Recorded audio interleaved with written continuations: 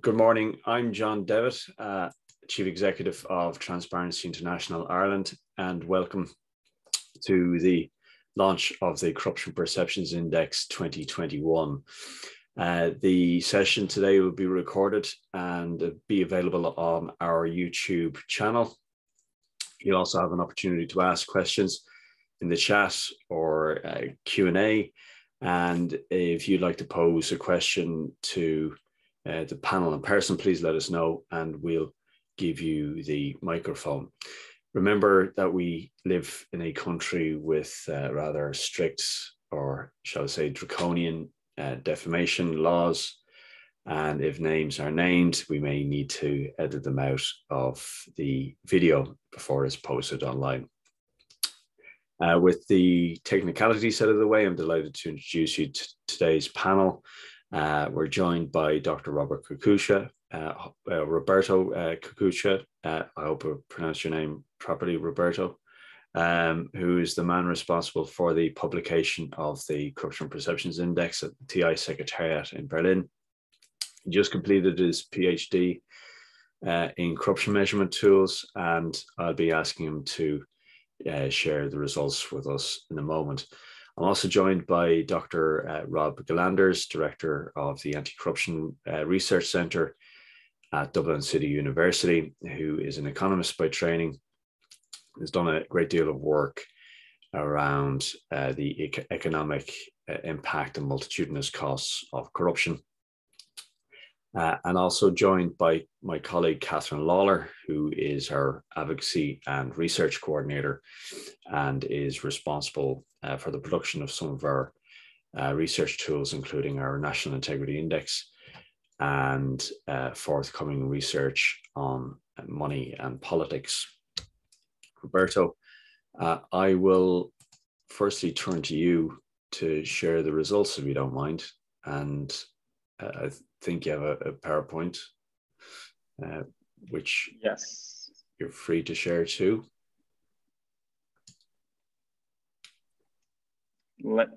Okay. So thank you, John, for the introduction and for having me here this morning.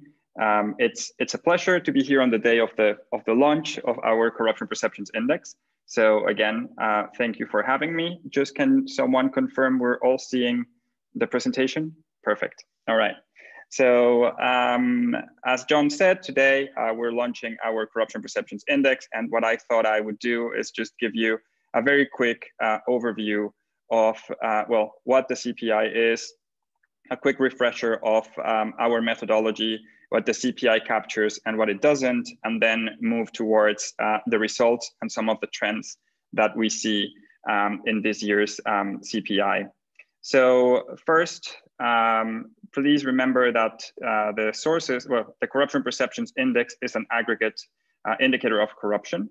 So none of the data that we put into the index is actually compiled by Transparency International or produced by Transparency International. We simply aggregate existing sources into an index.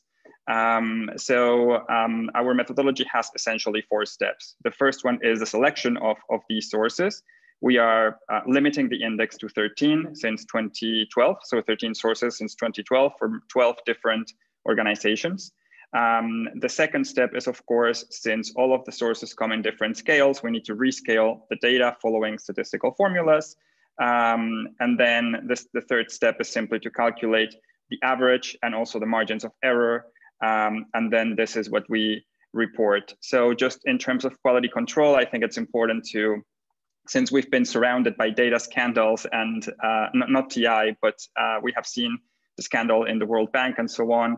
The way we calculate the index is we have 2 researchers at Transparency International, one of them being myself and someone else here in the team that calculate the index independently. And at the same time, we also have 2 researchers outside of TI, not having any ties with the Transparency International Secretariat or the movement, also doing these blind calculations of the index. So until all of these 4 calculations don't match perfectly, we do not share these results with our movement or our chapters, who are the next layer, so to speak, of quality control. So that's how we work on this. As I was mentioning, there are 13 sources that go into the CPI. Most of them get updated on an annual basis. Some of them get updated on a biannual basis, so every 2 years. For this year's CPI, 11 of our sources are just new, and 2 were not updated this year.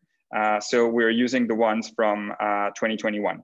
So these 2 are the Sustainable Governance Indicators and the World Bank CPIA. However, none of these 2 affect the score for Ireland, since none of these sources covers Ireland. I believe I would have to double check, but I think these are more for countries in developing areas of the world. So just as a reminder of what the CPI captures and does not capture, the CPI is an expert measure, a measurement of corruption based on experts' assessments and business people assessments of public sector corruption. So we only include phenomena related to bribery, the diversion of public funds, so to speak, the use of office for private gain. So issues like embezzlement, theft of public funds, all of these things would be in there.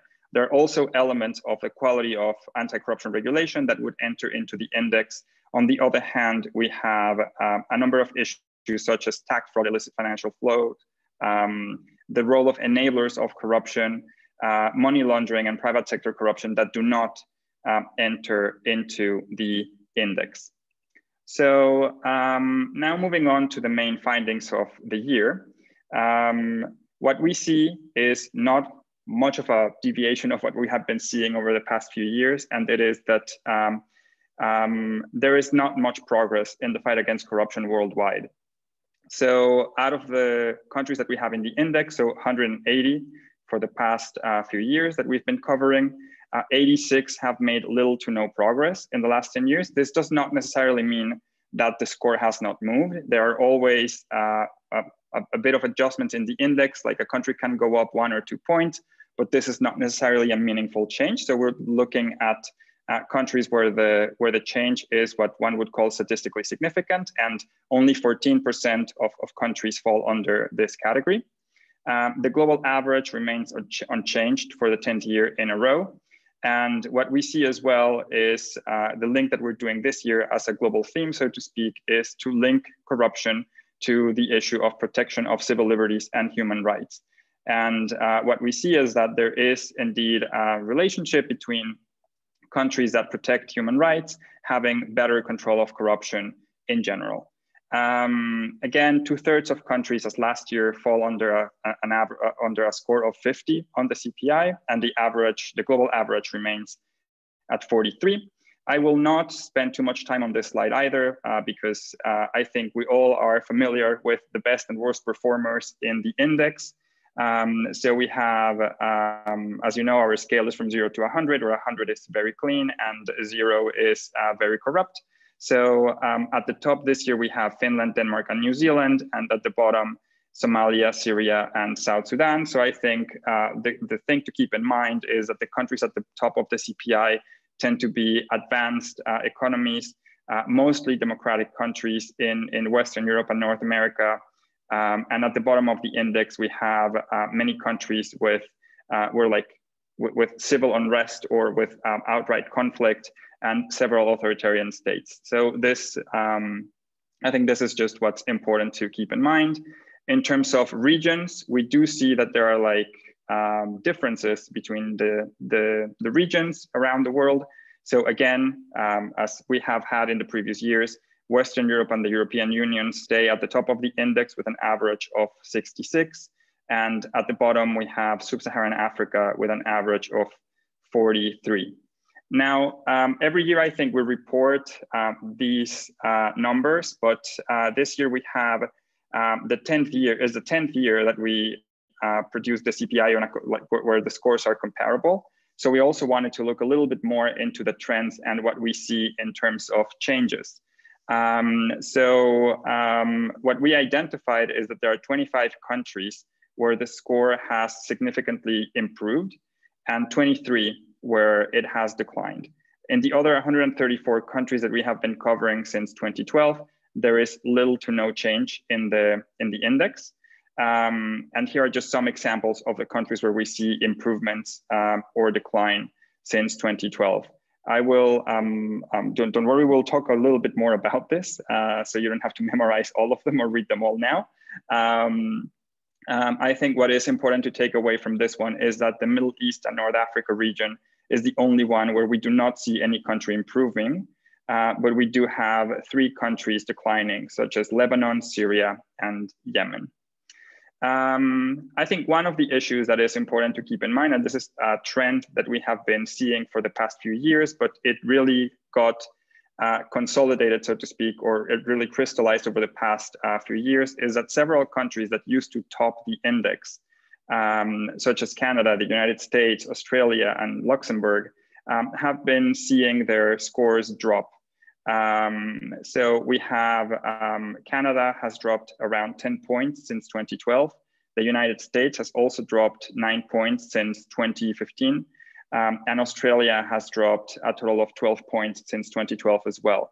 So we are seeing in many democratic countries, the institutions that are supposed to act as watchdogs or as checks and balances on corruption, we see how these have been put through a significant stress test over the past few years. And these countries are starting to slide down in the index, which is not necessarily good news, since many of these countries were at the forefront of the fight against corruption and were very vocal in terms of how anti-corruption should be done also in other countries. So yeah, this is not great in terms of what it means. However, we do have improvements in other parts of the world. If we just look at the EU, we have some good news here. Countries like Estonia, Latvia, Greece, and Italy continue. Well, Estonia and Latvia have been on an upward trend for a while now, and both countries have improved 10 points over the past 10 years. And Greece and Italy have recovered from some of the dip that they took after the euro crisis. So now Greece and Italy are also on the way up. Now, if we zoom a little bit out of the EU and look at the rest of the world, there are also a few changes that we see for better or worse around the world. So some of them might not surprise anyone, like the case of Venezuela, Nicaragua, and Honduras, where we have had in the case of Venezuela, there's conflict. There's not really a lot. I mean, rule of law is non-existent at the moment. And also in Honduras and Nicaragua, we have had a turn towards authoritarianism.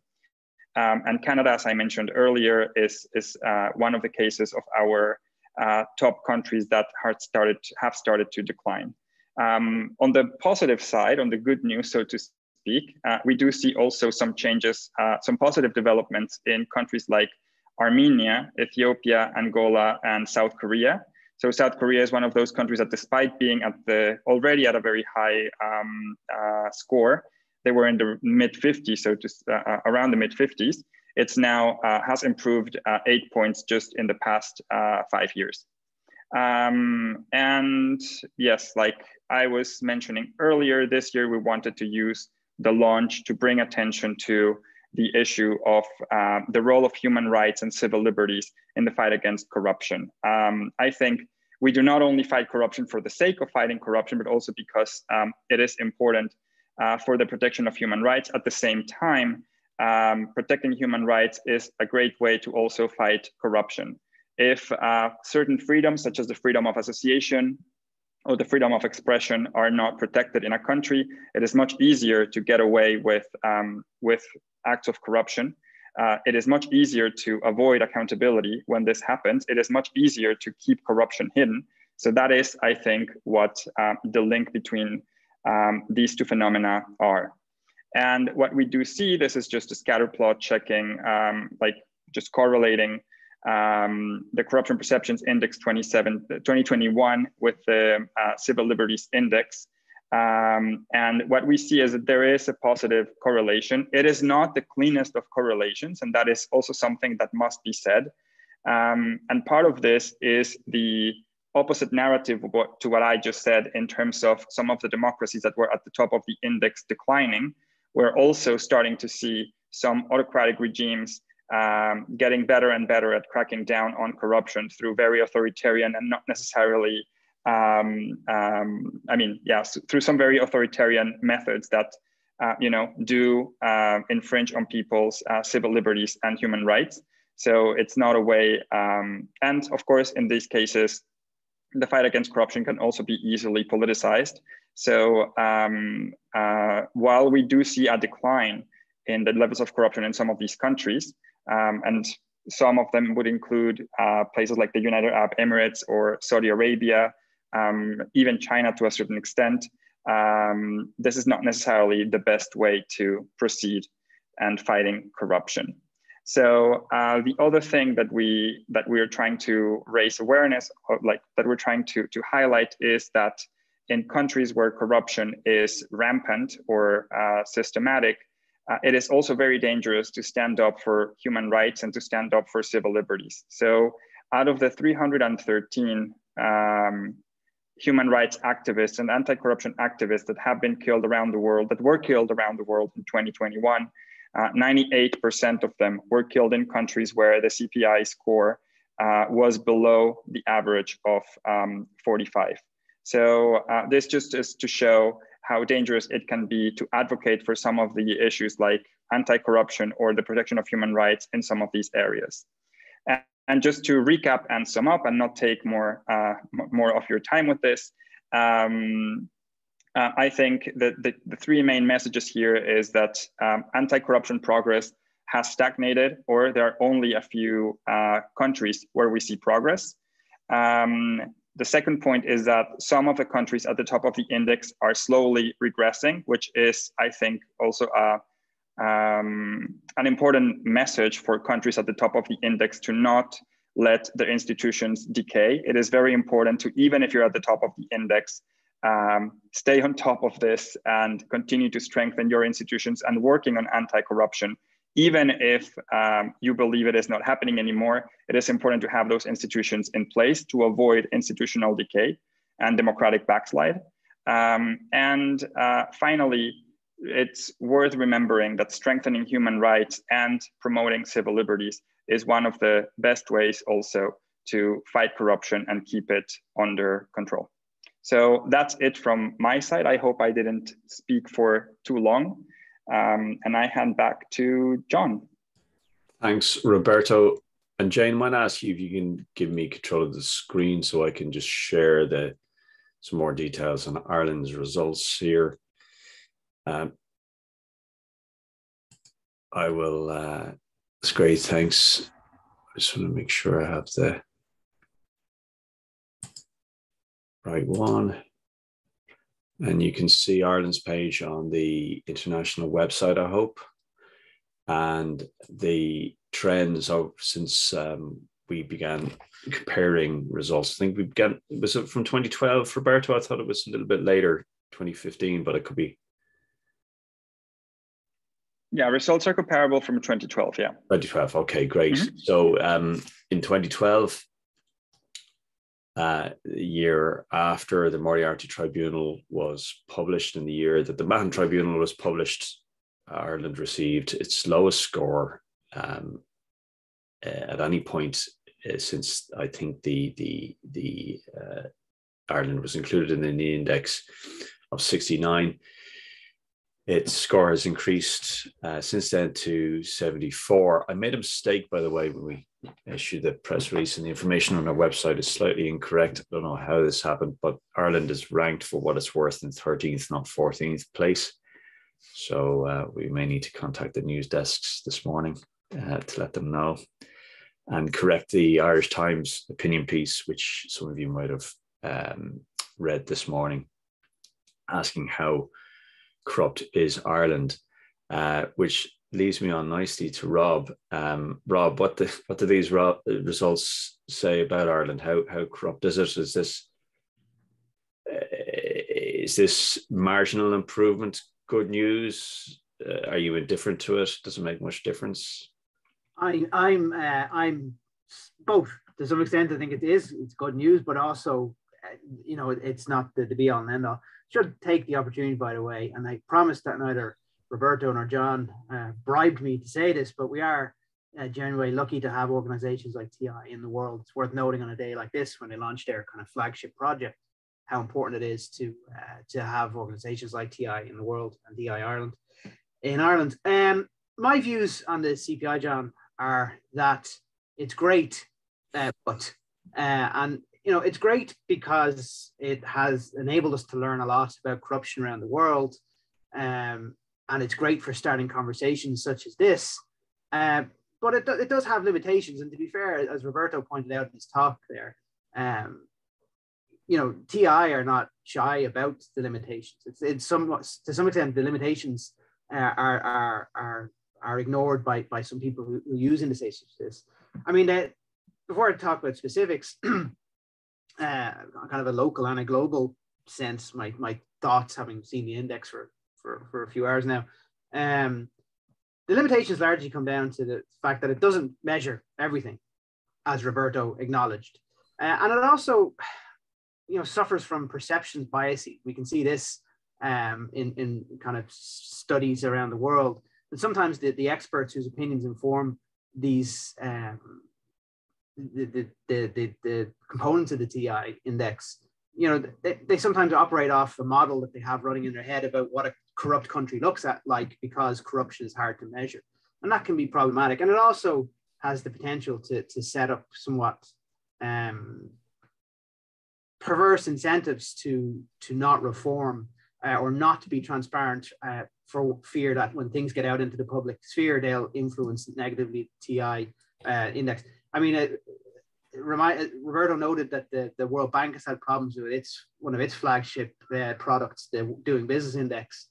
Reminded of a colleague of mine who's doing advice on tax policy in a country that will remain nameless. And when she suggested that they reform an element of their tax process, she was told they couldn't possibly do that because it would hurt them on the World Bank's ease of paying taxes index. And this was something that would have kind of closed off the potential for criminals to launder money. So there, when you measure things, you have to be very careful that they don't become bad incentives. But for all that, I mean, it is, as I said, great that we have the CPI, because it does allow us to have a look at what's going on and kind of assess our progress. And it is, there is evidence that, doing well on corruption perceptions is important in terms of how much investment you attract from abroad.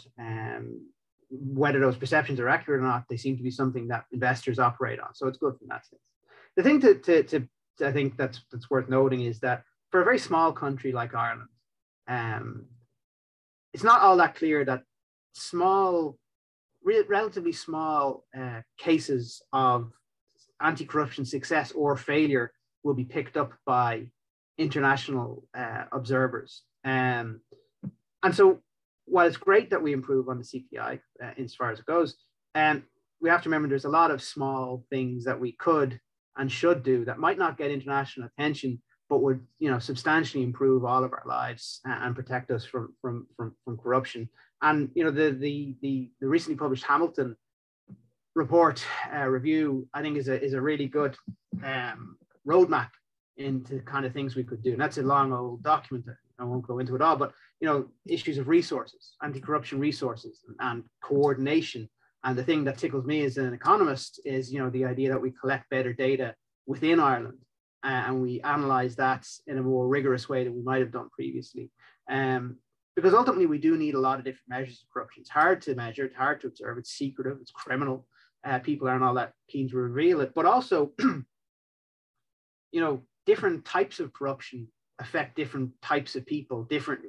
There's big literature that says corruption tends to, the particular burdens of corruption fall on people who are already vulnerable, be they people who are in communities that have particular problems with drugs and crime, and police who are, looking the other way for bribes, be it people who are victims of sextortion when they try and cross borders. There's all different types of corruption that might not be the kinds of things that business experts and business intelligent people are thinking about when they're asked how corrupt a country is. And I think it's very important that we have these kind of micro measures of corruption. And we do need to continue, I think, to close off opportunities for corruption. I mean, compared to some of our comparator countries, Ireland didn't have a bad pandemic in the sense of corruption, at least as far as we know. We haven't seen too many examples of the kind of cronyism or sleaze, as some of our friends call it, affecting the public awarding of contracts. At least so far, we don't know. But we did see that some, in the case of the ventilators that were bought, the HSE was prepared to bypass its own procedures and corruption or procurement red flags out of a genuine desperate need. But the issue there is that has exposed kind of a weakness that we might have that could be exploited by corrupt actors down the line. So we need to continue to pick up when we see kind of weaknesses like this. It's important that we close them off, because it's much better to stop yourself becoming a corrupt country. It's much easier to stop yourself becoming a corrupt country than it is to come back from the other direction. And we should bear that in mind. One more kind of local point maybe is the corruption data about Ireland that bothers me the most is not from the CPI. Well, not why would that bother me? It's an improvement. But the data I think about the most is the Eurobarometer surveys of public attitudes to corruption in Ireland. Now, it's only, they're very high by union standards. Most people agreed it's not okay. The vast majority of people agreed corruption is a bad thing, you shouldn't do it. But there is the beginnings of a trend downwards in those data. You have to watch carefully the next issue of the Eurobarometer corruption module to see if that's a continuing trend.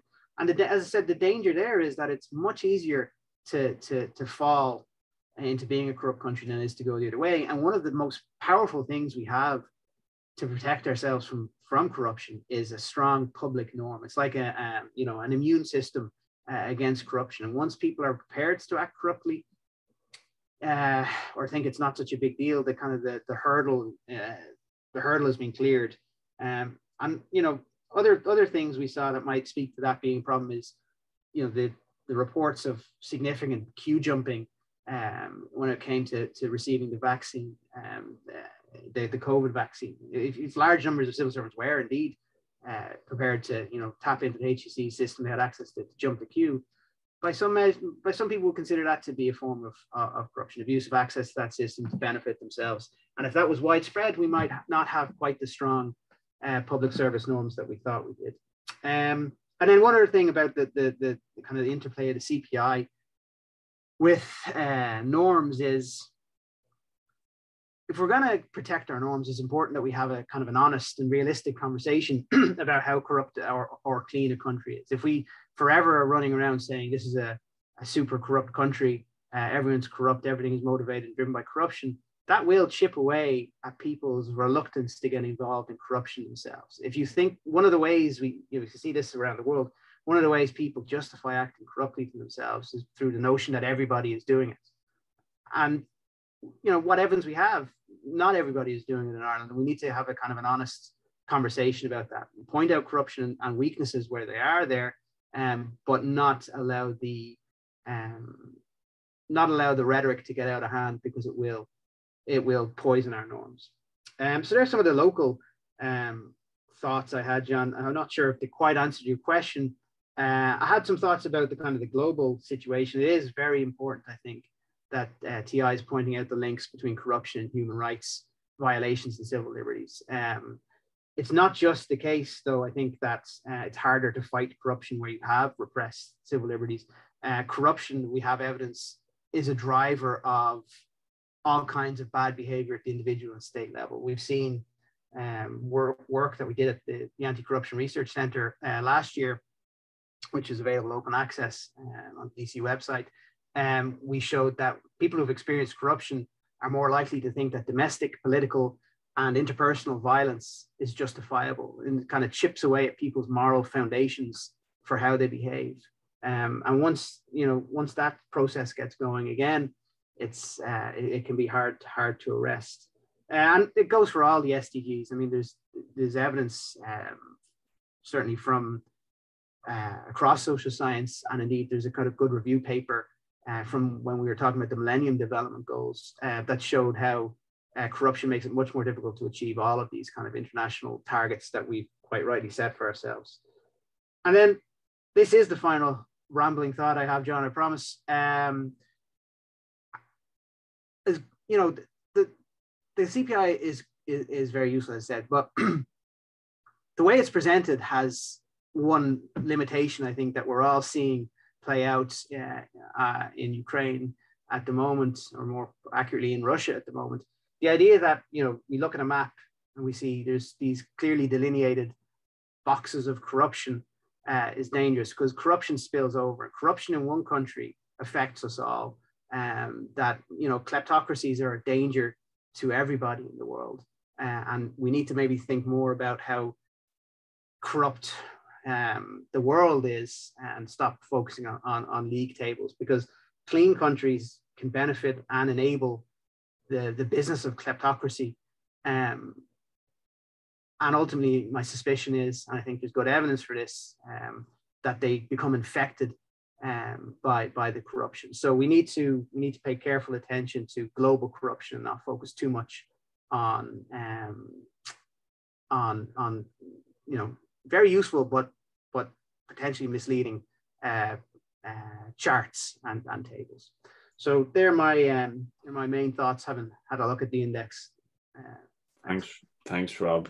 Yeah, and I think we make this point clearly too today in both the statement we published and the article I wrote for the Irish Times today, that we have a responsibility to meet in tackling corruption internationally, that we've yet to shake off a reputation as so-called Wild West of European finance, in part because we've been so successful in attracting foreign capital, but we are incapable of detecting and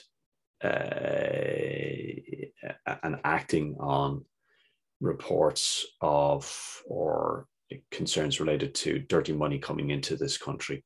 And unless we get to grips with the flow of dirty money, we won't be able to address many of the world's many other intractable problems, including climate change. As I point out, unless we are able to stem the tide of stolen money from resource-rich countries, kleptocrats have no reason to move to sustainable energy when they're profiting from their own oil and gas reserves, or to protect natural habitats when bribes are paid to turn rainforest into farmland to feed, you know, livestock. So that money is coming through financial capitals, including Dublin, London, New York, Singapore, you name it. And we need to get to grips with that problem as well. But like I say in the article too, I think rather than dwell on the question how corrupt is Ireland, I'd ask, what are we doing to stop it? And Catherine, you've been working with us now for 8 months. You've been responsible for coordinating our National Integrity Index series, and you're also working on a study on money and politics. I just turn to you and ask you if you have time to briefly go through some of that work, and I'd ask you if you have any one conclusion to draw from your time with us so far. Is there any one observation rising from the work that you'd like to share? But if you want to, do you have a PowerPoint you wanted to I do not have a PowerPoint, but just briefly to go over the main research project that we're doing is the National Integrity Index, which has already published 3 reports. It looks at the disclosure practices of different sectors. So there's been one on local authorities, one on the private sector, and one on semi-state companies and public universities. And as has been touched on, obviously it's difficult to measure actual corruption. So it's a measure of the disclosure and transparency that various organizations have around their organizational structure, their corporate governance, their finance, and where they exist, their anti-corruption programs. And what's emerged from that has been, on the one hand, in certain regards, a lack of policies which has been quite surprising. So on our website, all this data is hosted, but there are frequently organizations that simply don't have a policy on anti-corruption. And it seems that there is a sort of a complacency about the risk and a touch of the "are sure it's grand" attitude. And then also on the other hand, where policies do exist, even around things like whistleblowing, our reluctance to share those policies, make them public and be transparent about them.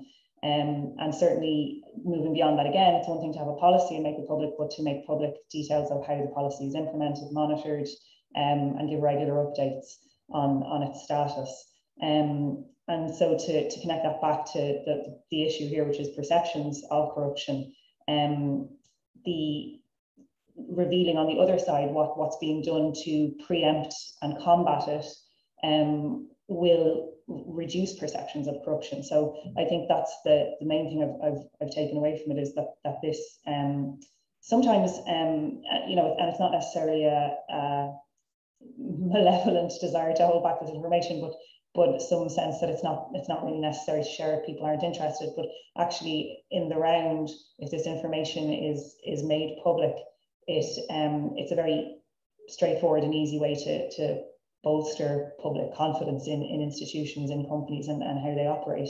And then similarly, on disclosure and verification and on ongoing reporting, on the politics side, we do have, under the existing Ethics Acts, for instance, register of interests that TDs and senators have to disclose, but those aren't as far-reaching as they could be. And so that comes back to this question of, you know, Robert touched on that there probably, you know, there isn't that much corruption out there.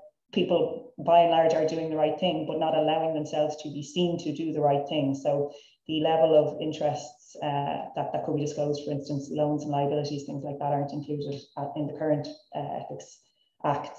And then they're also not verified under our current system when TDs and senators make their returns. It's simply checked that they have made a return, not that the content is actually accurate. So that sort of thing, while it doesn't actually indicate wrongdoing at all necessarily, it also doesn't necessarily make the public confident that the information that we have is proper and correct. It's also quite difficult to access that on the basic technological side. A lot of this data is siloed across different websites, or it's presented in a way that's not searchable, and that can't be easily compared.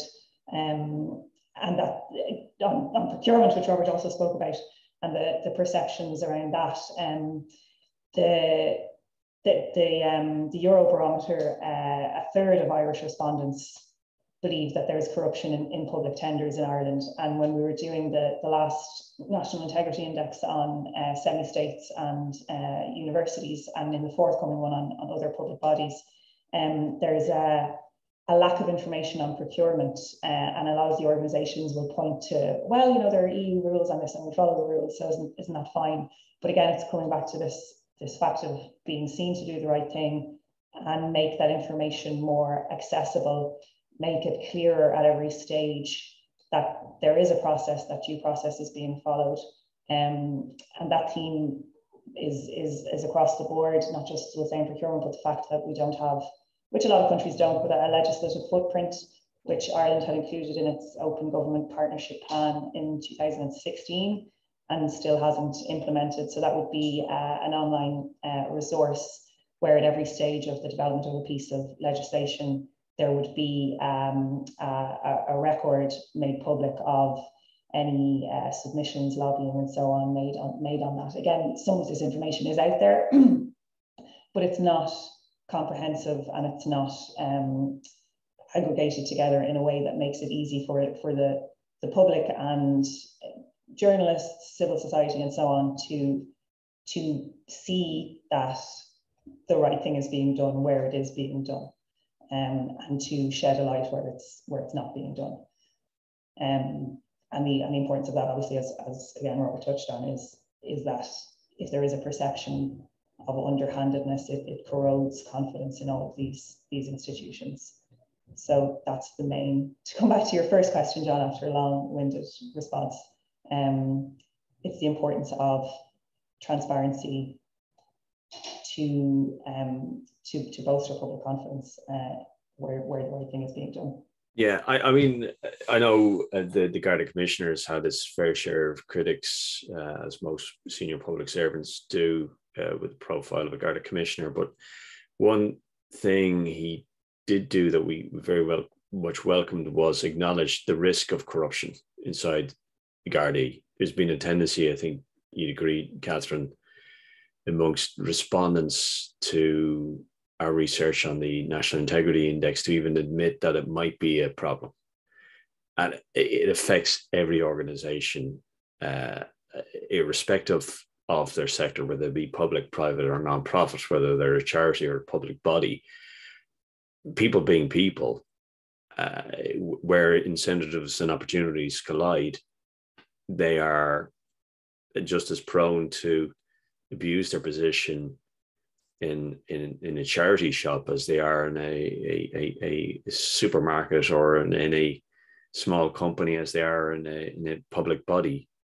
We need to acknowledge the risk of corruption as the Garda Commissioner did, and not see it as an admission or a sign of weakness.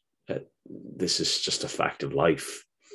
But I'll come back to this in a moment again. I think one of the points of observations we made that was made in the Global Corruption Barometer is around 60% of people, Irish people, believe that public contracts were being awarded because of personal connections between those awarding the contracts and the recipients. So, as I said earlier, there's a great deal to be done to address suspicion of corruption, irrespective of whether those suspicions are well-founded or not.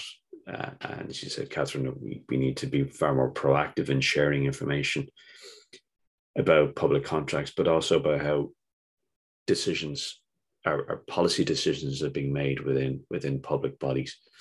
But Roberto, I'm going to throw you a curveball here and ask you why is, you might not have an answer, but I know it's probably unfair to ask, but why is the UK still so high up on this thing? After everything we've witnessed, why is it still ahead of Ireland? Well, I think, we have seen a lot of turmoil in the UK recently. I think from just a merely technical point of view, I would say a lot of what we have seen in the UK, especially the latest allegations on Boris Johnson and all of the sleaze scandals that happened, started to come out after the data collection period for the CPI had passed.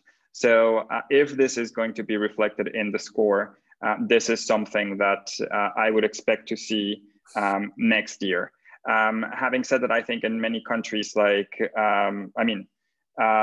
think it is also difficult, however, to predict how perceptions will work. And I think Robert also spoke about this.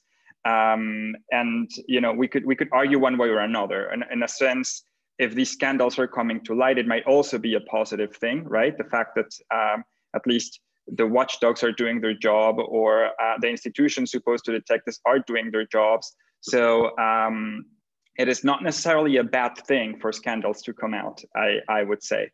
I think it's worse if we don't see them, right? But it's part of the what is so exciting in a way in measuring corruption, right? It's bad if you don't see it. It's also bad if you see it. So you need to. It's always a thin line there. Yeah,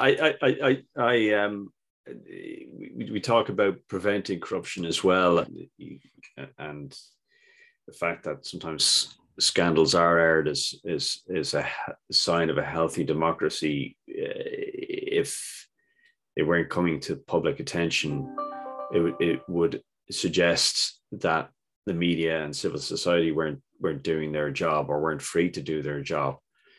But in the past, I've pointed to the link between perceptions, and you might correct me, Rob or Roberto,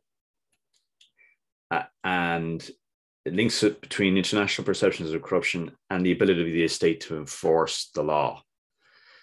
So I've in the past contrasted the steps taken by the Hong Kong authorities, for example, who established an independent anti-corruption commission back in 1977. It has a total staff complement at last count of well over 1,100, maybe even 1,500 officers. That's in contrast to the Standards of Public Office Commission, which has around 15, or had the last time I looked. Even if you were to combine all of the capacity, the numbers of officers working in the Garda Anti-Corruption Unit, I think they had about 3 officers there last time I looked. The Garda National Economic Crime Bureau, the ODCE, they still would be smaller than the Hong Kong Anti-Corruption Commission. So resourcing matters, but also so does enforcement. And I think it was just late last year that the former immigration minister of Denmark was jailed for 60 days for unlawfully separating underage asylum seekers.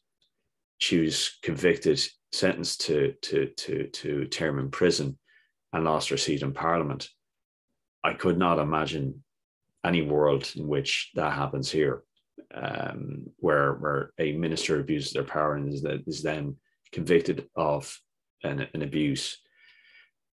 But if we look, Rob, we spoke before about Finland as well, where the law is enforced. I remember, before I turn to you, Rob, when I was in New Zealand, the former head of Merry TV was jailed for a number of years for lying on a CV.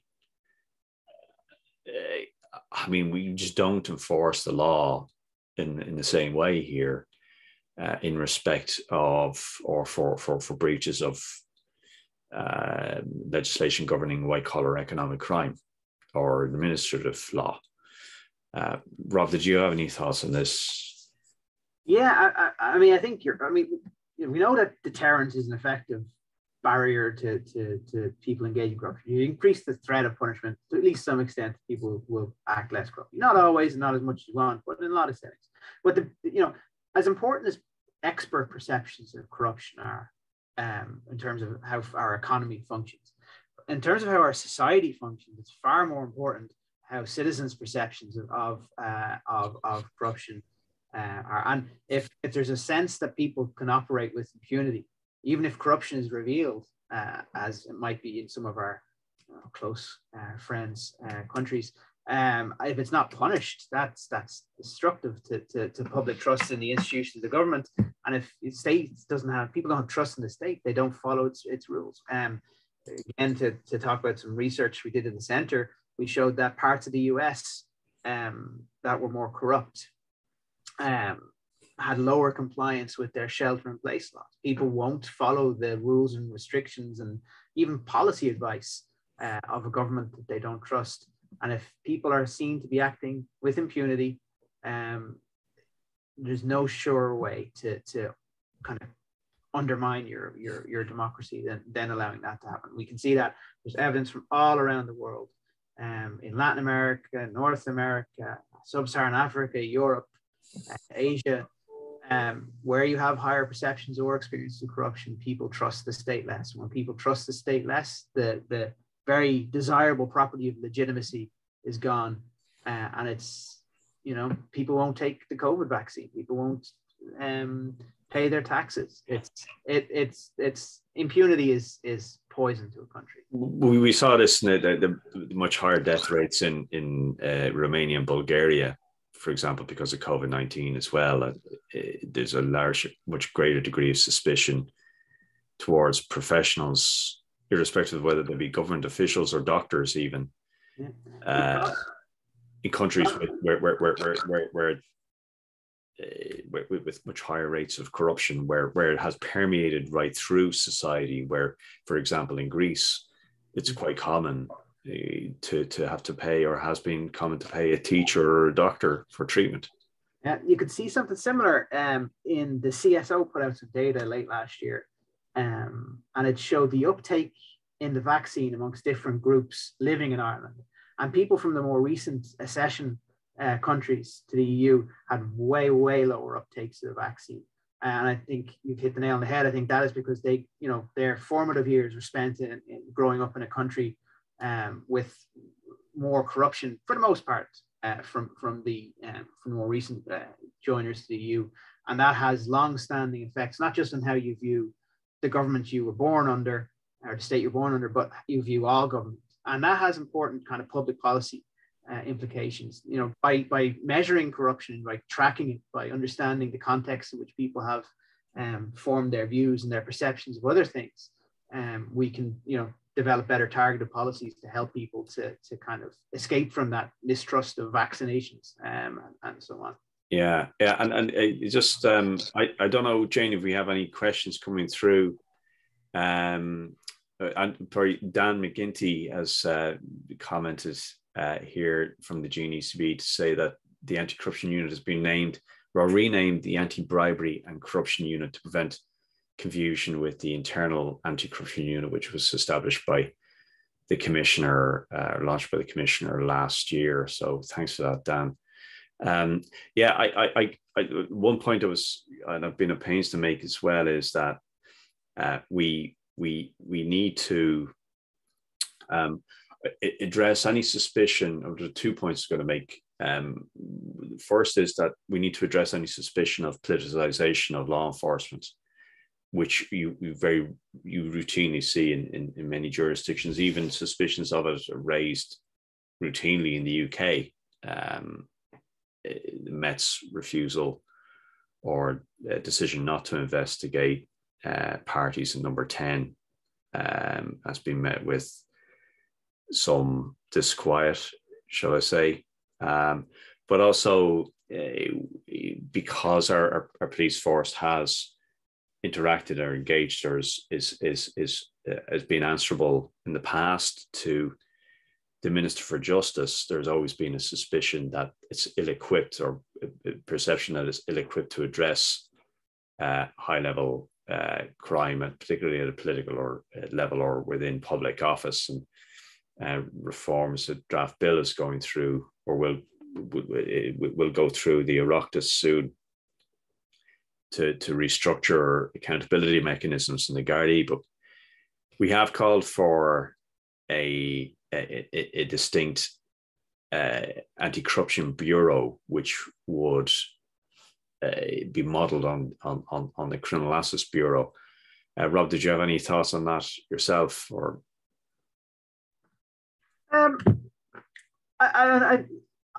something has to change anyway, right? So there needs to be more coordination across, as you said, the multitude of agencies with anti-corruption responsibilities.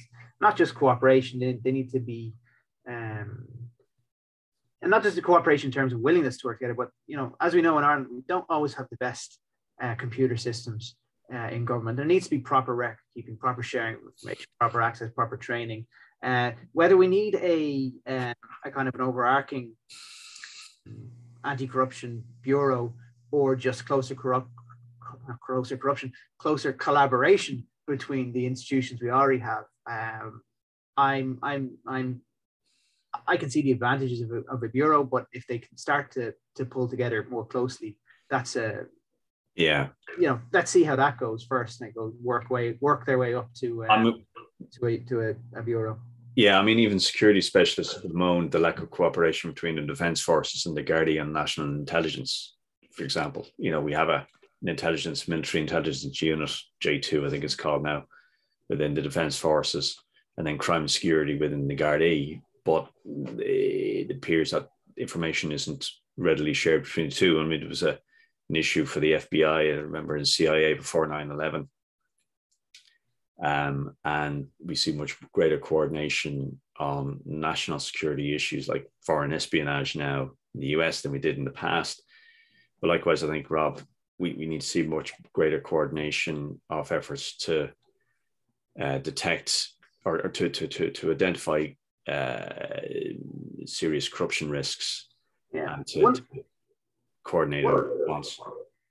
Now, I don't think this is all that applicable in Ireland, but one thing we're going to be thinking about in a kind of in the context of developing countries in the centre for the next couple of years is the idea of interagency trust, that for different departments of the same government to work together, if the Department of the Environment suspects that the Department of Finance is corrupt or vice versa, it'd be harder for them to work together to combat climate change. And I don't think that's quite the same issue in the Irish government. I'm sure it's not. But, I think taking account of different cultures within the kind of the culture of anti-corruption and how you can build trust and kind of norms of collaboration across different departments is something that needs to be thought about more closely. Yeah, and I'll go to Catherine or Roberto and ask you. I've just prefaced the question. I see a little point in looking down on the table. We need to be looking up and asking what is it that countries like Denmark are doing. How do we get to Denmark, as they say in political science? What are Denmark and New Zealand getting right? Catherine, did you have any thoughts on this in respect of work we've been doing so far, or Roberto more generally, when looking at the numbers and drawing any conclusions from them? Just with maybe more the work we've been doing on money and politics than the National Integrity Index, which is obviously very focused just on Ireland. There's it seems just a higher bar, which is sort of a truism to say they do well because they do well. But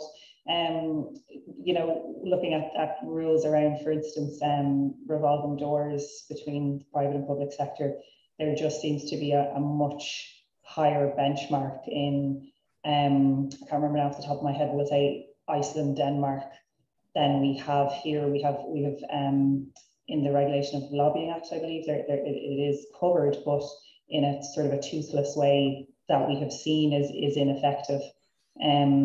So it seems in some respects that there's, whatever the intention behind it is, half an intention, but it doesn't go the full distance maybe, to really raise the game into that next caliber, we'll say. Yeah, it's like we're on the right track, but just stopping short with certain measures.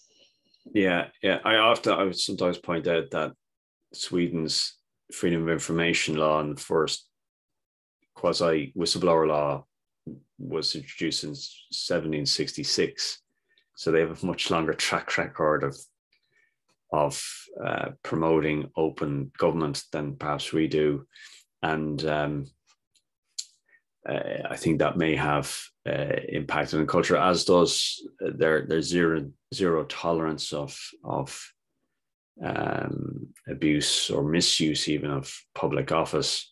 Roberto, did you have any thoughts on this? I mean, how does Mexico get to Denmark? Well, that's going to be a century-long journey. No, I mean, what I can say, I mean, for the case of Ireland, and I think that applies to many of the countries in the European Union that find themselves up or like high in the CPI table, so to speak, but not quite there yet, is even when we looked at the results of the Global Corruption Barometer that we published 6 months ago, or in June last year, I think one of the main concerns from citizens was precisely something that both Robert and Catherine mentioned already, which was this concern about what happens behind the scenes when politics and businesses meet, right? So what happens with what's happening with public procurement, what is happening with policy making, and I think this is the so to speak, the next frontier, right? Making this policy making process more transparent, more participatory. And also ensuring that there is no undue influence on this process from big money, from big interest, from these interest groups, right? Or that, I mean, there can be, of course, participation from them in the policymaking process. It's important to inform policymaking process, but this needs to be done in a transparent manner.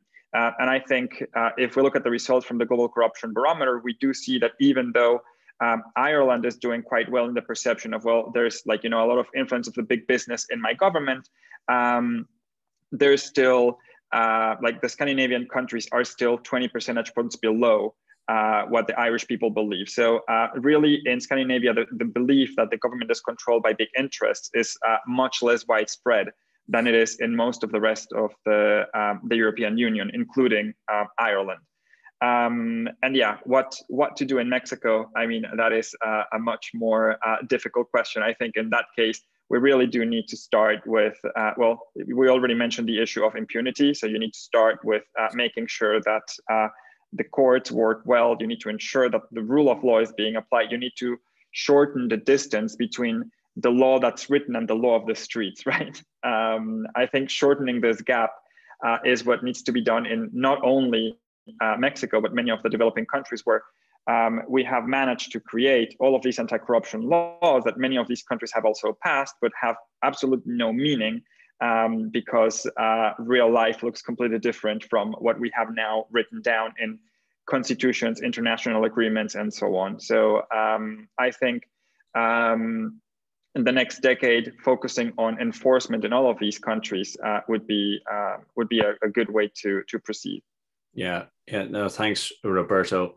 I was going to leave you with the last word there, but we did get a question in, which I've only just seen now, related to public contracting and the pandemic, and really asking how transparent our process for procurement, public procurement around PCR tests, antigen tests, PPE, vaccines, and so on. We haven't heard nearly as many allegations of corruption or cronyism in the award of these contracts as we have in the UK. That's not to say it wasn't an issue here. We just haven't heard them. But we know from the Controller and Auditor General that there have been in the past, or in the very recent past, failures to publish tender opportunities by the HSE, and this is an issue which needs to be addressed at a systemic level. That we need to have a much greater adherence to public procurement rules, even during an emergency, and we need to plan for the next emergency. As I've said before, we need to take a risk-based approach, not just to dealing with a pandemic, but everything connected to it. And that includes planning for procurement of PPE and testing equipment, even when we're faced with another crisis like the one we faced over the past couple of years. I don't know. I don't think we got any other questions. Guys, did you have any concluding remarks? Rob? No, just that. Look, there's a lot of work to do globally in the fight against corruption and locally, and it's important that we keep the dialogue going, not just once or twice a year when there's new data release, but that we make this kind of fundamental issue of democratic survival something we talk about to all of our friends and family for as long as they'll listen to us.